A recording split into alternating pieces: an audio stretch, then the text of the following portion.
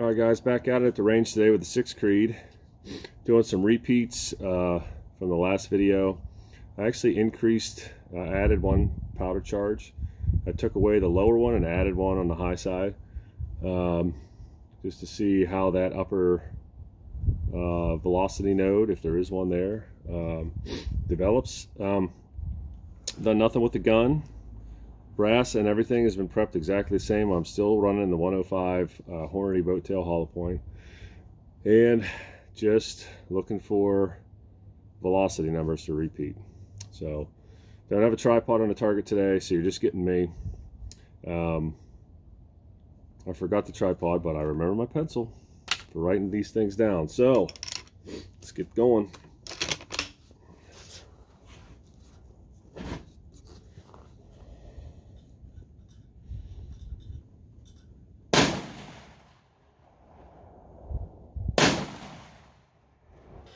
Alright guys, I'm back from the range here with this 6 Creed, and again, I didn't have a target cam on this this trip.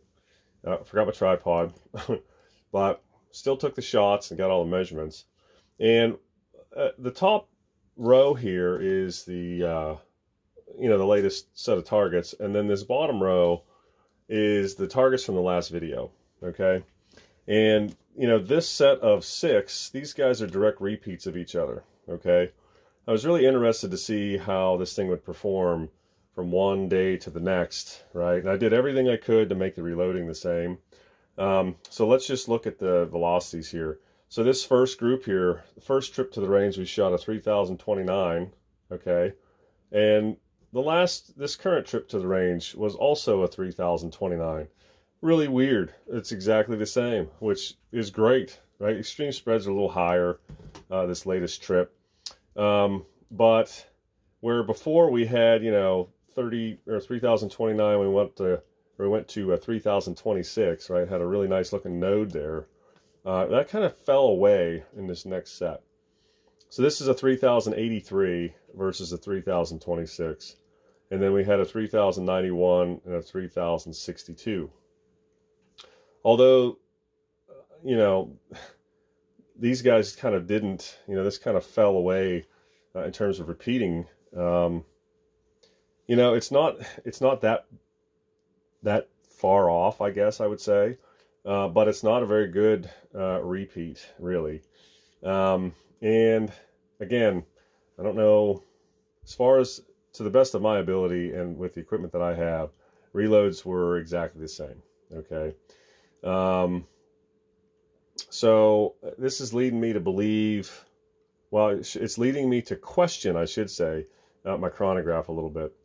I have a Caldwell, the green machine everybody has. It's kind of like your entry-level chronograph. So that's what I have, and that thing gives me some weird numbers sometimes. I had a cloudy day, about 40 degrees for this bottom set, and I had a clear blue sky day, about 20 degrees when I shot, this latest batch. And, temperature change will affect these things a little bit. And typically you get a little bit higher pressure in the cold. But I don't know, this is almost 60 feet per second difference, right? It's 30 here, 60 here. Yeah, I don't know.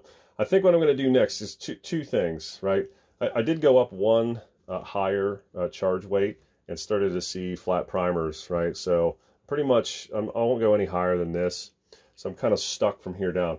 I think what I'm going to do is I'm going to take a look at, what this lower one looks like. Maybe this is a nice node here. I don't know. This was 3018 versus a 3029, right? 10 feet per second. That's nothing. All right. So maybe down here is where I need to be working. So that's my idea number one. Idea number two is I'm going to try to find somebody at the range, hopefully, that has either a lab radar they'd let me shoot, through, or a magneto, right, that I could kind of borrow. And then I'd really like to compare that head to head with my Caldwell just to see, I kind of got to calibrate that thing or figure out if it's true or not, But anyways, that's where we're at. I'm going to do one more trip before I start messing around with seating depth. Overall, these groups are not bad. You can see as we get towards higher velocities, it's a better tune for that. You know, that seating depth is tuned pretty well. You can see that down here where we had larger groups and then they got smaller as we increase powder charge. Same thing up here, right? And these guys can all be shrunk up with some seating depth, you know, tuning that load. There's a better tune on those higher, you know, higher velocity loads right now. So I'm not terribly unhappy with this. Actually, it's really nice to see some holes that are touching on this gun, you know, again. So, you know, I'm not down about it, but I still have some work to do. I really want to try to make these 105s work. And then once I shake this thing out, I get these 105s kind of as good as I can. I want to jump up to 107s. I have a couple boxes of Sierra 107s. But leave me some comments. I'm reading the comments. I know I haven't responded in a while.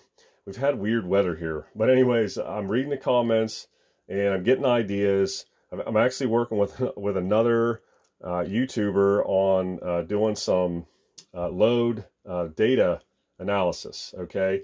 So I need to get this video out for him to put into his model because we're kind of shaking that out, and I kind of got some ideas on maybe a little collaboration we can do.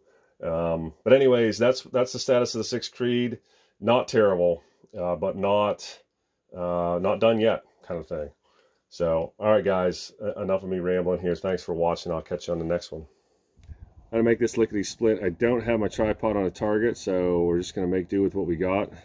The good thing is I remembered my pencil, so I can at least write the speeds down. But got a guy in the house here running a freaking muzzle brake. You ninnies with your muzzle brakes. Okay, see how this goes.